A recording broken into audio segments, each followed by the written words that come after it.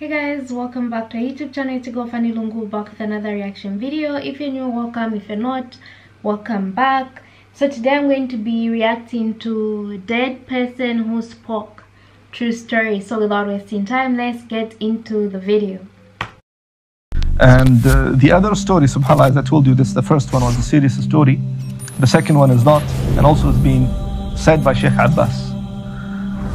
Now, Sheikh Abbas is having an assistant from Egypt. And he also gives ghusl. Sheikh Abbas is there for the last 30 years. And this brother who's giving ghusl, he was there for 20 years. And after this incident, he resigned, and within a week, he traveled back. Like, what happened? They got a body, the dead body came in, and the body was there in the freezer for 4 days. 4 days.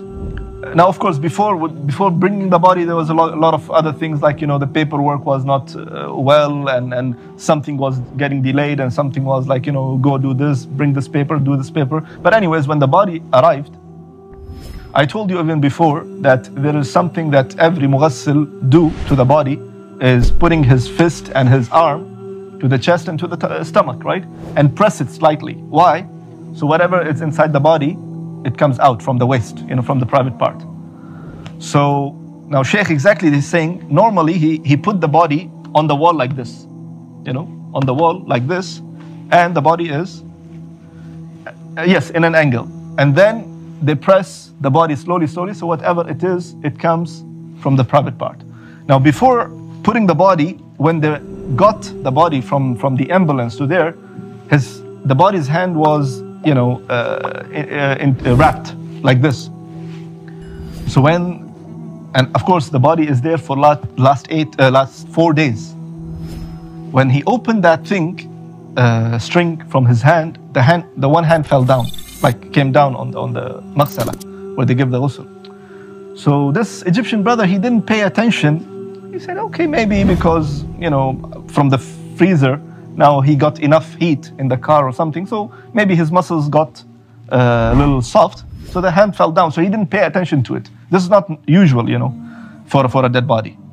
And then he put the body, as I told you, on the maghsala, and according to the rules and condition, that the water shouldn't be very cold and it shouldn't be very hot. It should be in the middle, because the Prophet ﷺ says, كسر عظام الميت ككسر عظامه وهو حي, breaking the bone of a dead person as breaking his bone if he's alive. Means that he feels.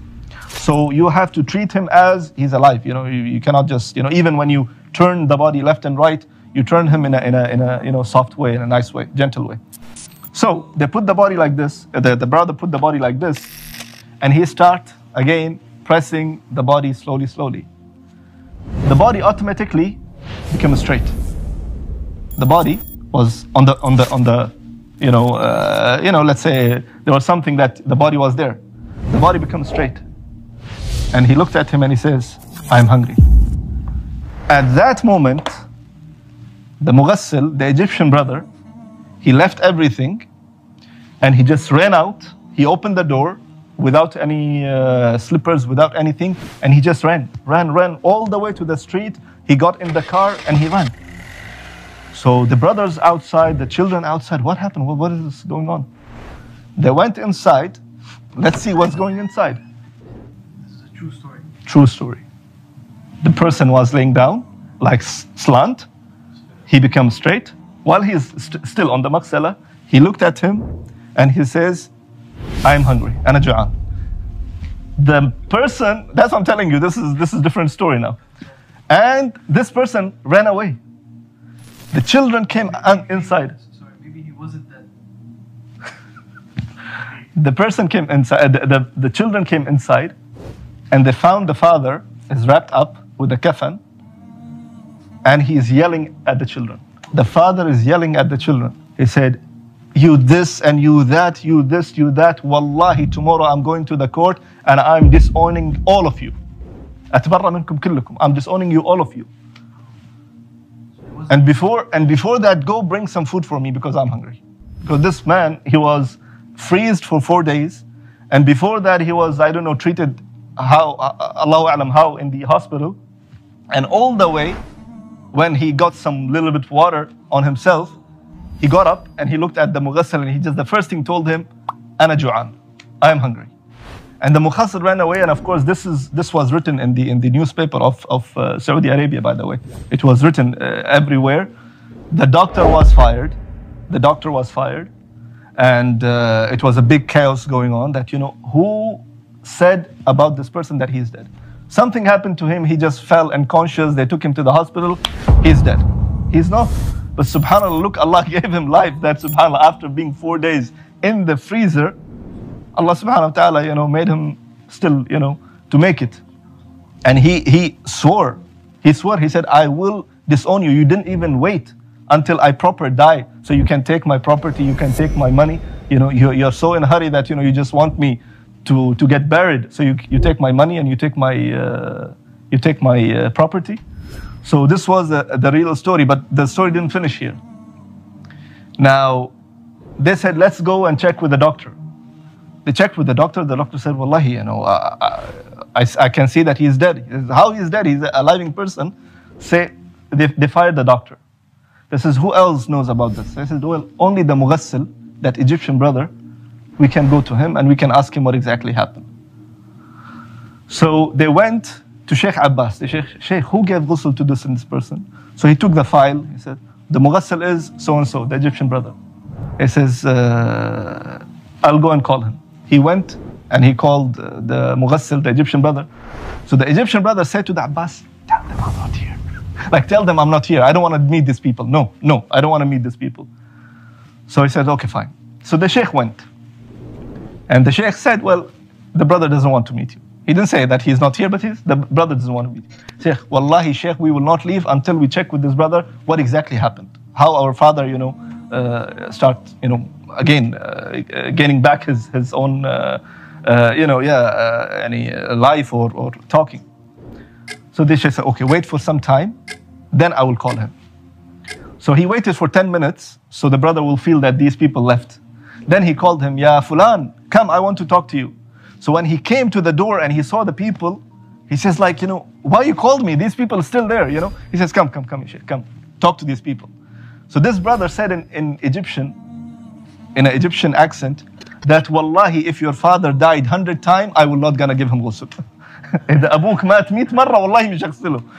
If your father will die 100 times, I'm not gonna, give him ghusl. I'm not gonna talk to you. I'm not gonna talk to, whatsoever. And literally, this brother, within a week, as I said, this Egyptian brother, he resigned and he left because he couldn't take this. Imagine this situation, that the person is looking at him and the Egyptian brother was saying he's looking at me and he says, I'm hungry. Where you want me to bring the food for you? From where you want me to bring the food for you? You just imagine the dead person is looking at you and he says, Ana ju'an, I'm hungry. How can I deal with it? So he said, I'm not going to talk to you.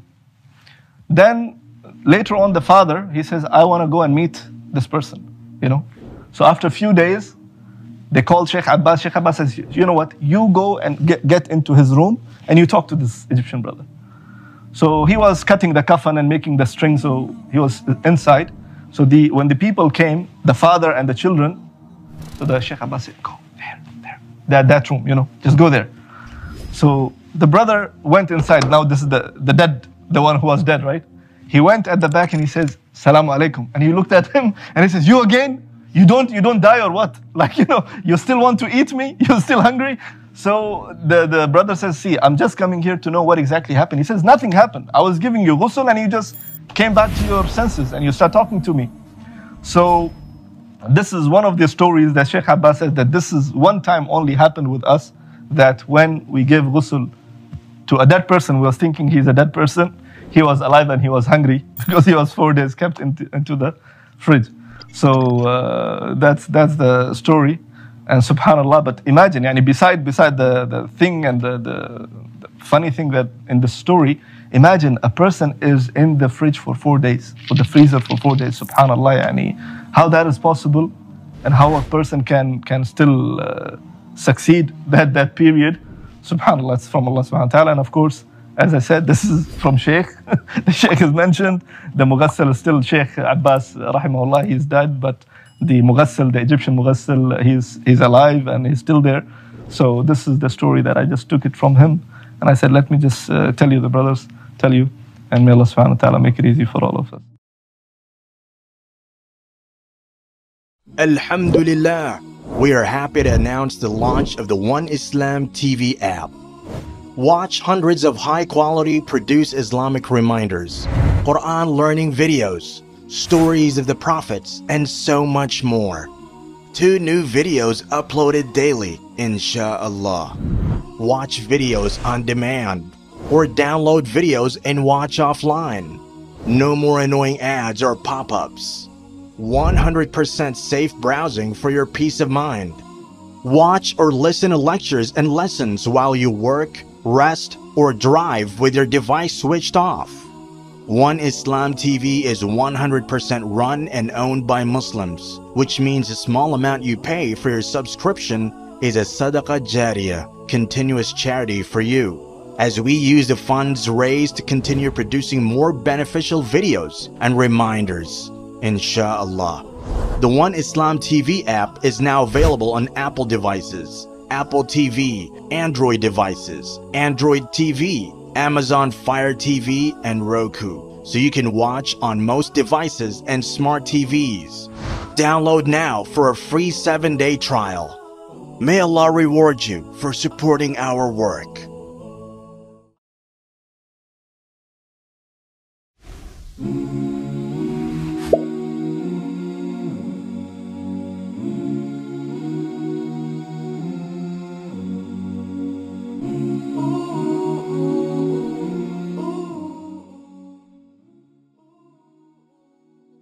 And this was very fun to watch and listen to. Although I would love to ask, because it's not the first time I'm hearing such a thing happen. Back in my country, I hear this happens all the time, where a patient who's been pronounced dead, been in the fridge, and they actually wake up.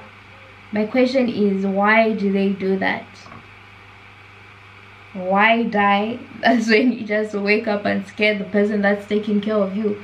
I'd really love the answer to that, because what's the science behind that? Is it science? Is it God? What is it? What causes those people to actually wake up? If anyone has the answer to that, please comment down below. If there's anything you love me to react to, let me know down below. I will really appreciate. Make sure to give this video a thumbs up, share it with your friends, and of course do not forget to subscribe, and I'll see you in my next reaction video.